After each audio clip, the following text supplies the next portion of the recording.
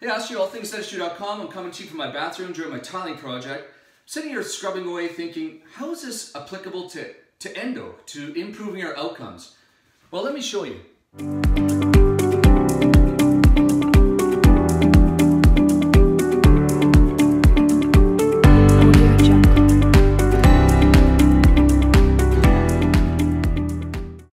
Okay, so I'm sitting here, I did these tiles, and I'm not an expert tiler, and that's okay.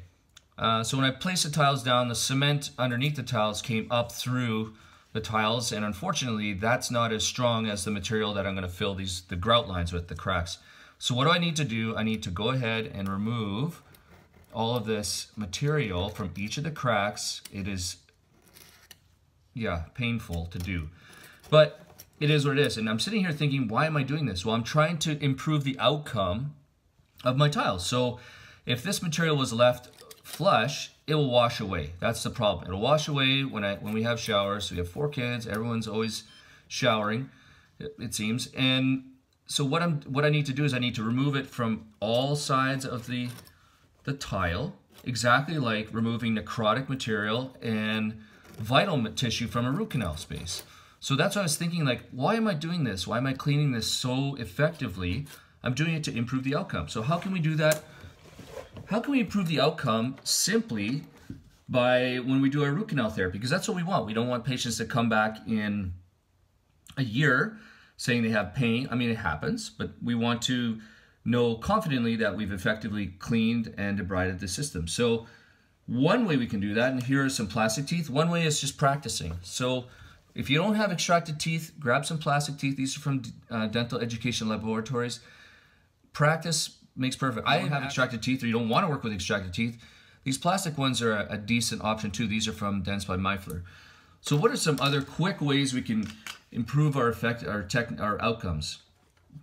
So we irrigate. So not only do we, so when I'm cleaning this, I do this, I clean it, and then I have the shop vac.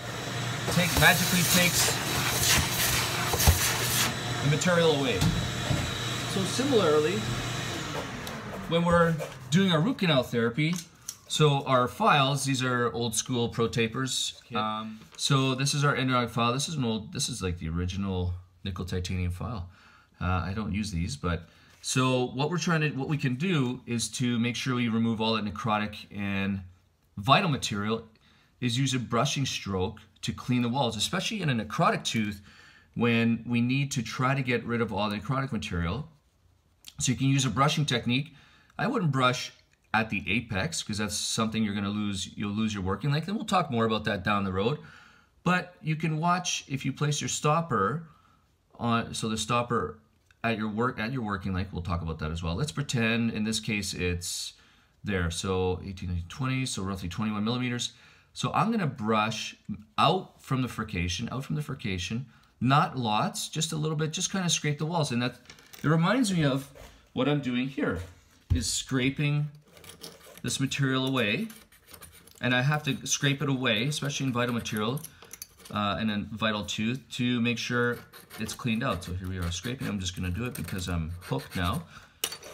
Okay, so then I take my vacuum and I remove that material. So very similarly in a tooth.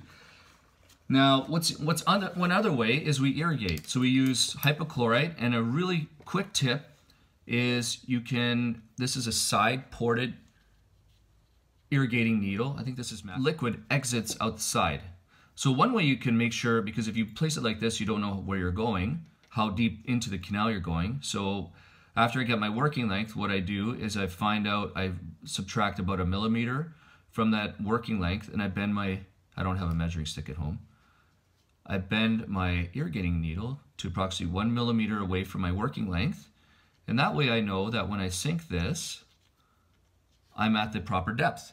And it's a really cool, simple little technique to improve safety when you're doing your endodontic therapy, but it should improve your outcome, because now you're irrigating roughly within 1 to 2 millimeters away from your working length. Now, how much irrigant do you need? Well, that's up for debate. What concentration do you need? That's up for debate too. And the concentration will depend on if it's a necrotic or vital tooth. So what are the other things that I grabbed from the basement? Another technique to to improve our outcome is to make sure you have straight line access. So how can we do that? Well, after you get your access, one really simple technique is to use this end cutting burr. It's called the Endo Z burr. There's also one from Cybron called the Endo Access Bur. And this one has a non-cutting tip. So when you run it in your high speed, it runs really quick, and it's not even cutting me, but mind you, I can't spin it that fast. Please disregard the utility glove. It's so my hands don't dry out. And you place this, and I'll show you in another video. Stay tuned how to use this burr, and it's really effective that once you have your endo access, your number, say 4 round burr pops into the pulp chamber. You use this burr to quickly outline your endo access according to the atomic variation of your tooth. So that's a high-speed burr. It's pretty sweet. And what's the last one? Well, pick your poison. I'm demoing 3 different types of apex locators. We've got the Dentsply ProMark. We've got the standard and tried and true Root ZX, and there's the old school one. So they all work, and what we do is we need to learn how to use these properly, so make sure we have a working length. I didn't learn properly till somebody actually taught me. I thought I knew what I was doing, and I'll show you later in a video how to do that. So how does tiling compare to doing a root canal therapy? Well, it's making sure that we have the best outcomes for our patients so they're happy and we're happy, and we can make endo fun again. So thanks a lot for watching. I really appreciate your time. Subscribe or place your comments below if you'd like to see anything else specific about root canals. I'm looking forward to creating a series on making your system more efficient with your dental operatory setup, how to train your dental assistant in terms of endodontics, and providing the best care you can with the root canals for your patients. And you know what? Making root canals fun. Cheers. So if you made it this far to the outtakes, I finally finished cleaning all those grout lines, and let's take a look here. I can tell you for 100%, I am far from being an expert, even intermediate, at laying tile down. I've done this once before. Oh no, this is my first time with these mosaics, but I am an intermediate at cleaning all the grout between all of these wonderful tiles. So, thanks for joining me. And if you have any comments or any questions, actually any points that you want to, any tips, even on tiling, they'd be greatly appreciated. Cheers.